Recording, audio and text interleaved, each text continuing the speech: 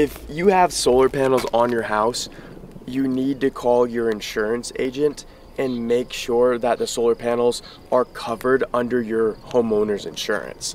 I recently went out to a job site where the solar panels had an electrical issue and there was a fire on the roof.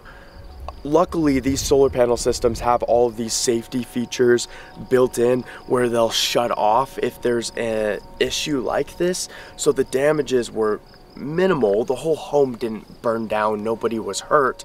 But in this situation, you have solar panels that have burned up and no longer work. And you have your roof that needs to be replaced because of the burn damage. And this bill was looking to be about $100,000 for the homeowner, replacing the solar panels and the roof, doing a resheet, new underlayment. It just kept on getting more and more expensive. Luckily, the homeowner checked with his insurance agent when he got the solar panels to make sure and specifically request that the panels were covered. Think about this situation. If you buy solar panels and you have a loan on them and there's an issue and it burns up, good luck getting the manufacturer or the contractor to do anything about it in that situation. You're on your own. You're going to have to pay for that.